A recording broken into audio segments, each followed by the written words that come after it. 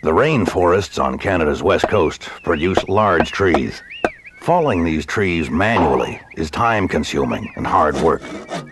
So over the years, inventive loggers tried to build a machine that would do the job. A wire-rope tree faller, using the heat of friction, was unsuccessful. They tried burning through the tree with an electrically heated wire. No good. A variety of power-driven circular saws were developed, not practical in rough terrain. Some contraptions did become successful, hydraulic tree shears, for instance. The tree shears, however, are unable to cut down larger trees. But the perfection of the chain power saw revolutionized the logging industry. By the way, do not turn your back on a falling tree.